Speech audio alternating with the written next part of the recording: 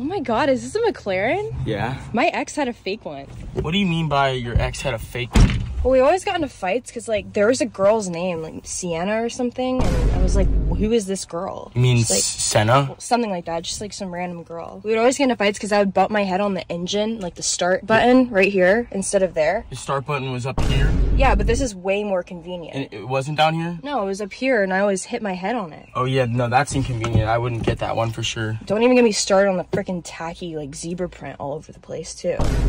You mean carbon fiber? Whatever that means, looks tacky. You know, yeah, that's the cheap and tacky stuff. I don't have that here. And you have super nice seats. Like, these are soft. Yeah, no, I have like nice leather seats. They're super comfortable. Yeah, his were super hard.